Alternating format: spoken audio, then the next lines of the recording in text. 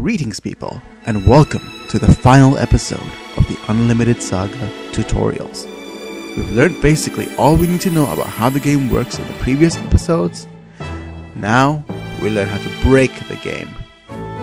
In this episode, I will go over cash and magic tablet farming tricks, as well as using things such as save state abuse to get tablets and even panels.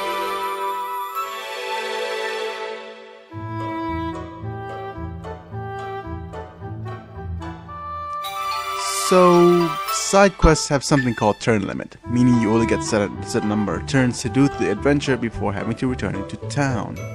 Although it seems like an annoyance at first, once you get the hang of it, you could really abuse this fact.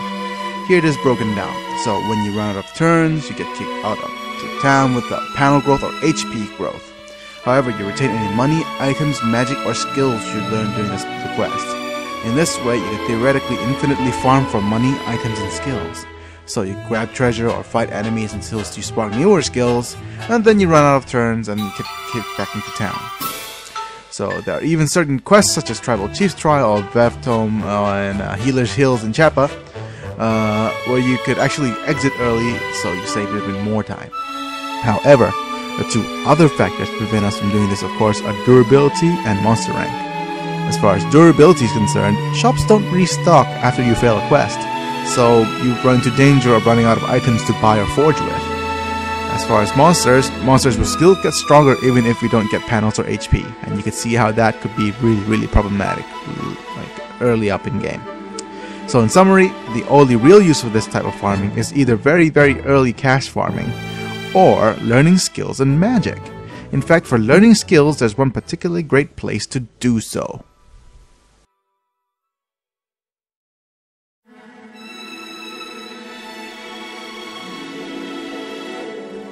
The giant running around in the Hall of Hades at the Knight's Mausoleum quest in Vevtome is perhaps the best place in-game to farm for skills. Firstly, he has among the highest monster rank in the game, and secondly, he has an exploit where if you cast Missile Guard, 90% of his attacks deal no HP damage. You can see it on this episode that I'm going to link to, that this is the exploit I use in Laura's quest quite a lot. So you simply cast Missile Guard and combo into him until his unit skills spark. It's that simple.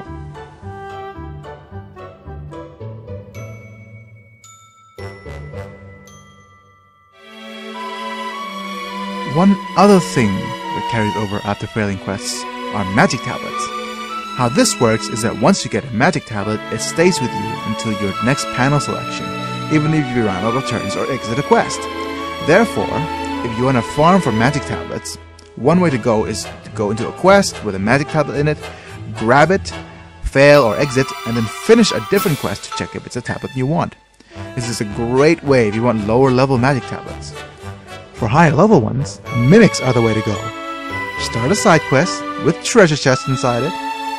Use Sharp Eye until you find a chest with a mimic trap. Then fight one of them for the chance to get a magic tablet. Once you do get one, this is important, fail the quest, save on a different slot, then you finish a different quest to check on what tablet you received. If you like what you got, continue with a new save and get up to 3 tablets before you finish a quest.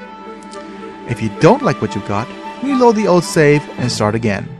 So be warned though that even though this nets you a great chance of getting a high level magic tablet, it is very time consuming and it does not advance any real game time. So, you know, it's maybe as a pet peeve for me as an RPG player, but you don't get to see how long you spent on the game to be able to reap its rewards. And it's something of a, yeah, you know what I mean.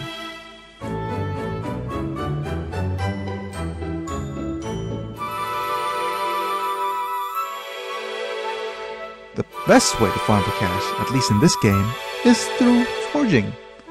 No, not forgery, but the forging of Platinum and Damascus. Platinum is created by combining silver and any bestial item with a 20% success rate. So silver costs about 4,000 kroner on average, while bestial items cost about 2,000 kroner. Added with the cost, several units of low-costing forging materials like serpentine and marcasite, a fully unlocked platinum item at full durability will net you 50,000 kroner each. Of course, you could use this gas to get more raw materials, forging even more platinum items. It's the best way to farm for cash in this game. While this method can also be used with Damascus, unless you have a full stock of Damascus on all your characters, I'd use platinum. Yeah.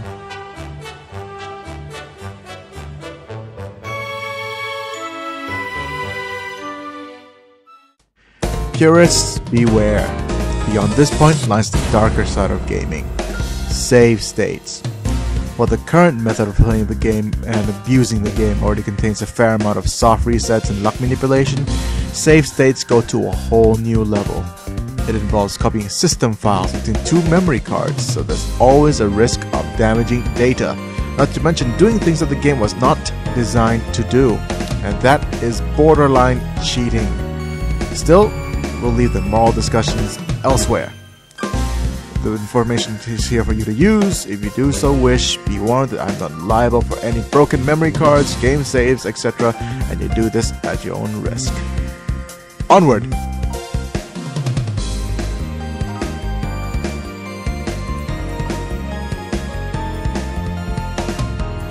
Simply put, you stop one step before doing the desired action in game, then quit the game using the menu.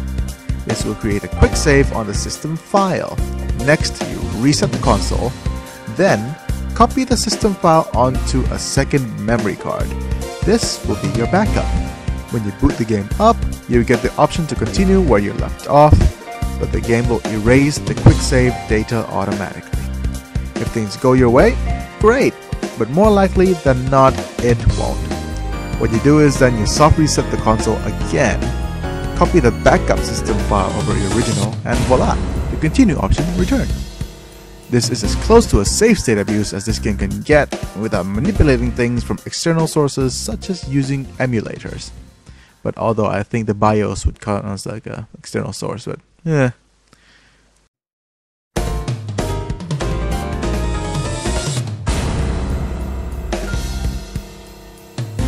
One use of this, of course, is to get the panels you want. It's a simple process, really.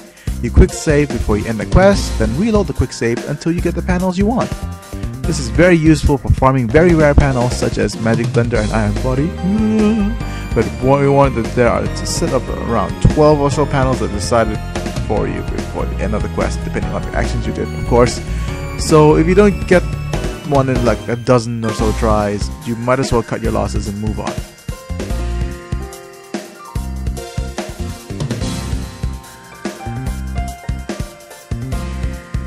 Well, the more interesting use for this would of course be the farming of magic tablets. So adding to our usual method, we can eliminate the repeated disappointments by saving state before using Sharp Eye, then saving state after using Sharp Eye. So you save state before using Sharp Eye so you can manipulate what type of traps are on the chest. Naturally, we're looking for mimic traps and trying to avoid looking for other traps. Then, once you get all the traps you want, you can save state after, so you can simply just repeatedly fight the mimic for the tablet. Then you finish as before, fail the quest, save on a slot, and finish a different quest to check on the panels. Only this time, if you don't like what you got, all you need to do then is reload the quick save, rather than the old full save. What actually makes this method really appealing to use is that it cuts the amount of chests you need to explore. Simply get to the chest you want, then you save, and then you don't need to explore for any more chests after that. Not to mention the amount of time you waste and the amount of battles you have to do to travel to the chest in the first place. In short, it turns what usually would take days, maybe even weeks if your luck is not, depending on your luck, to a matter of something you could do in a few hours. And the game doesn't know the difference either way.